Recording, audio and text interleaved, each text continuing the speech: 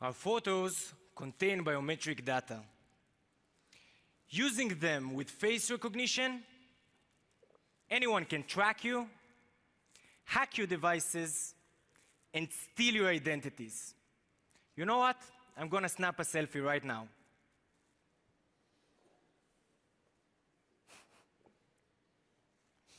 We are DID, and we developed an AI to protect organizations' databases.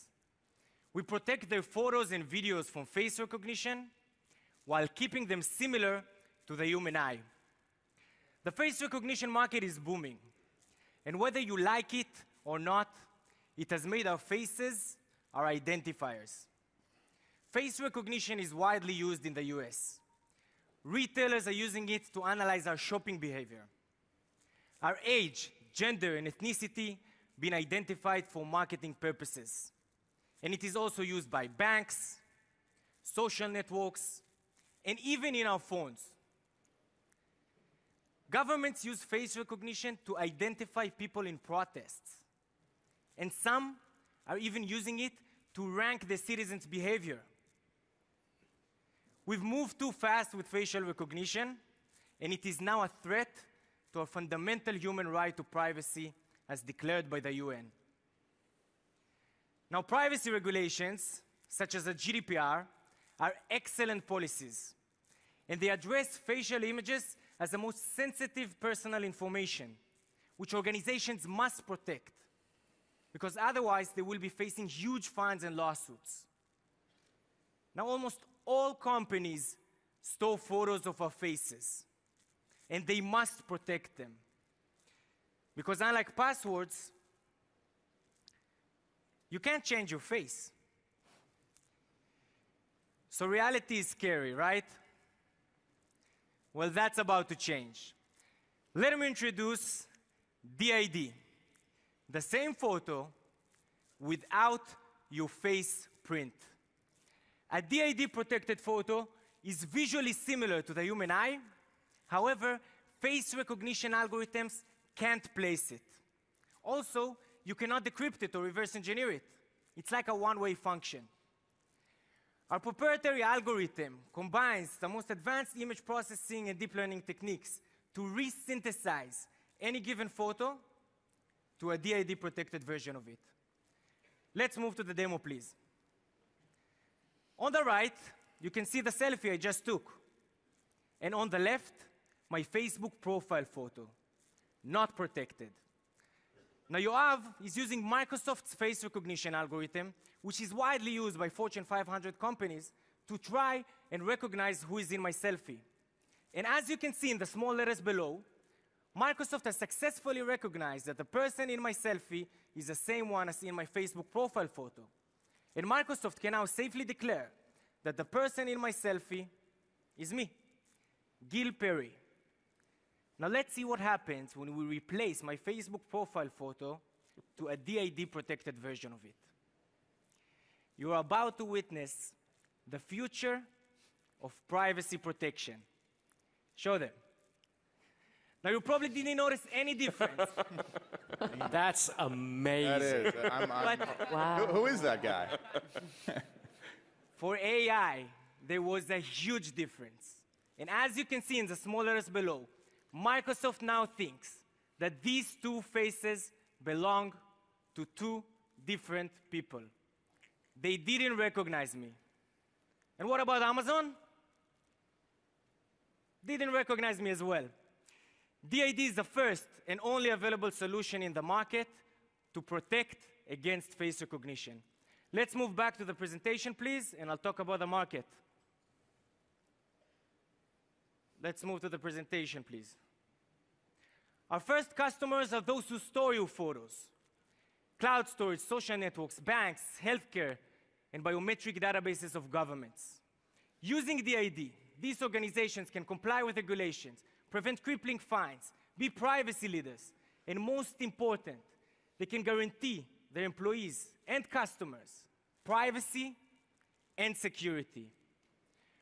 With annual pricing ranging from $40,000 to over $1 million for large enterprises, a conservative analysis for market size is $6.4 billion. And our first customer is Cloudinary, an image and video management solution which stores photos of more than 350,000 companies, more than 22 billion media assets. We've also signed agreements with top players in the finance and automotive industries. I'm happy to announce today that we are publicly launching DID, and our software will be available as SaaS and on-premise solution. Our business model is annual licensing and pay-per-use. We are Y Combinator alumni, and our team consists of the top deep learning, computer vision, and image processing experts in Israel, which all hold master degrees and PhDs, like Dr. Yoav Cohen over here. And while serving in the Israeli Special Forces and Intelligence Corps, my co-founders and I were not allowed to share photos online for security reasons. And today, everyone must deal with this problem. Now is the time to protect your data, and DID is here to make sure it happens. So join us. Visit DID.com and be privacy leaders. Thank you. Judges. So as someone with a forgettable face, I'd like to keep it that way. But how do you keep up? It seems like it's an arms race, right? Today, Microsoft can't match, but they're changing, AI is changing, AI is becoming more like the human mind. So as these technologies advance, how do you maintain the competitive edge on recognition? Good questions. So first, what we saw is that the more advanced the face recognition is, it's easier for our algorithm to fool it. Second, we're constantly learning and adapting to new algorithms and implementing them in our systems. And third, we are doing that. We have a red team that constantly forced to attack DID-protected photos. And then, before our algorithm produces a new DID-protected photo, it needs to fool our own red team's face recognition algorithm, which has the most DID photos went through it, so it's the strongest. Then that's why our algorithm constantly changes. And once we fool our own red team's face recognition algorithm, for sure we will fool all other face recognition algorithms which are trying to overcome our protection. But you have to maintain that it's human recognizable. So I could see over time it's going to become less human recognizable. Do you see that trend happening? No, actually, it's not. The more face recognition algorithms are advanced, then the less changes we need to do before they say it's a different person. As a consumer, sorry, Go ahead, no, go ahead. As a consumer, I love the pitch. I'm like, this sounds great. Who are you selling to in these enterprises? What's their incentive outside of maybe CSR and being able to say they protect their users' data? Okay, so just first, at the beginning, the vision for DID was for consumers. The vision was privacy for all. But really fast, we pivoted. We realized that who needs it the most are the organizations who suddenly found themselves storing such a big amount of biometric data, because all companies store photos. I can tell you exactly what each person in the organization wants. So security, information and security officers, they are in charge of this sensitive data, and they need a protection. Product managers, they want to increase revenues, make a better product. Marketing want to improve their branding as privacy leaders. Legal, they want to comply with the GDPR. Under the GDPR, face images are now considered not just personal information, but sensitive personal information. So that's basically it. Do you have any enterprise customers today? Any, sorry? Enterprise customers. Yeah. So our first customer, we just completed successful delivery to Cloudinary. They store photos of 350,000 companies, more than 22 billion media assets. Their customers need to comply with the GDPR. We're now starting a POC with one of the top players in the finance industry, a really big conglomerate. And then we also have a commercial agreement with one of the top automotive players, which automotive, eventually they'll need to protect pedestrians, which autonomous cars will capture, and that's a really big concern for GDPR and lawsuits. So for all three companies, it seems like GDPR compliance is the #1 motivation for them to do this. GDPR compliance also. Everything else is nice to have, but very immediately want to be able to comply to that regulation seems to be the #1 motivator. Yes, actually, one of them is really interested in our next product, which is also proprietary and disruptive, which will finish the completes our vision and really fix the face recognition problem, is what we call DID++.